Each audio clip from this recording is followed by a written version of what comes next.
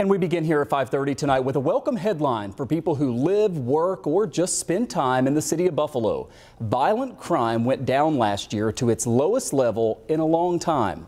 Now, that's according to the Buffalo Police Department's annual report that was just released. And here are a couple of the big highlights. 2023 saw a 58% reduction in shooting homicides, and overall shooting incidents were down 28%. Gun crime has been a big focus. Now, nearly all violent crime categories saw a reduction last year, though. Homicides, rapes, robberies, and aggravated assaults pretty much even there, as you can see, compared to the 5-year average. Last year saw a 19% drop in overall violent crime. That is all very good news. On the flip side, though, we saw another dramatic increase in property crimes. Burglaries and larcenies, you can see, were pretty much flat, but car thefts more than doubled compared to a year before. And if you look at this chart, this goes back all the way to the year 2006. Look on the far right side, you can see that big increase there. We had nearly 3,000 or right around 3,000 stolen vehicles just in the city of Buffalo. Now, we know this has been a big focus for police here in the Queen City, all over Western New York, and really statewide. Actually, 6 months ago, the governor announced $55 million in state funds to help law enforcement. State police and other agencies, including the Crime Analysis Lab, have all been focused on assisting local departments to target those who are stealing vehicles. And joining me live here tonight is Buffalo Police Commissioner Joseph Gramaglia. Commissioner, great to see you. Thanks for coming in. Thanks for having me in studio. So a lot of positives in this report, and I want to talk to you about that. But let's start there with car thefts. What should we make of these numbers? And here we are, halfway through March in 2024. You were saying things are better than they were last year. Things are getting better. Yeah. Right now, through the first couple of months of the year, our car thefts are down 38%. But it's still too high. We look back prior to the pandemic numbers. We were usually good around 1,000 stolen cars a year. You can see where we were last year. I think everybody knows the reasons for that.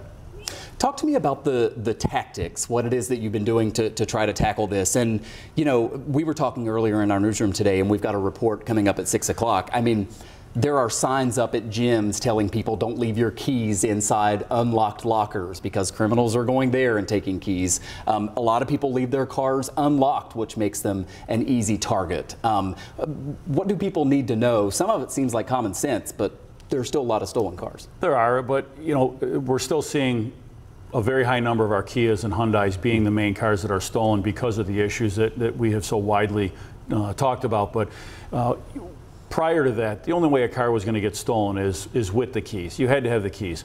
And we were finding too many people leave their keys in their car, their key fobs in their car. But you also have the issue of when someone leaves their car running and unattended. That's actually a violation of the New York State Vehicle and Traffic Law. You can and will be issued a summons for that.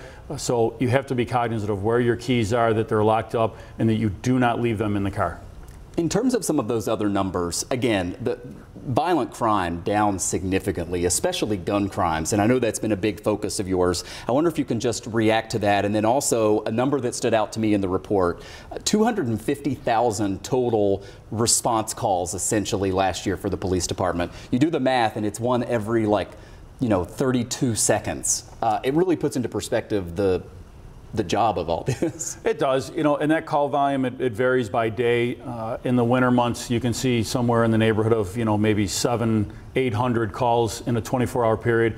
And then you get into the peak of the summer, and our officers are responding to well over 1,000, 1,200, 1,300 calls, sometimes 1,400 calls in a 24-hour period. So they're busy. That 250,000 number is 911 calls, but it's also self-generated calls where the officers are out doing some proactive work, calling out on different things. So they're busy. They're significantly busy. When we talk about our shootings and our shooting crimes, our gun crimes, that's something that we put a significant focus on. We've worked very hard at it. Our patrol officers, our detectives are out there every day working very hard, and we have seen a 32% reduction in shooting victims, 58% reduction in shooting homicides, and a 44% overall reduction in our homicides.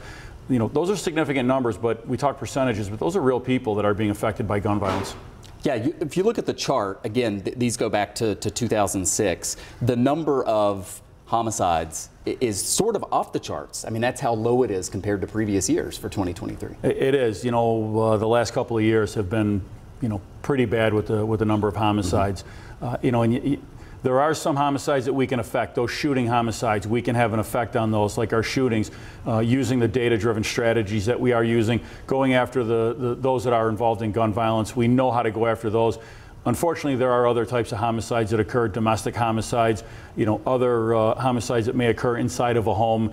There's not much that we can do about having an impact on those, but obviously we still work very hard to do that. What is the approach and the focus for your police department for this year? I know car thefts remains really high on the list, but are the strategies working? Is it that you kind of keep going at what you're doing, or are there new things we should anticipate?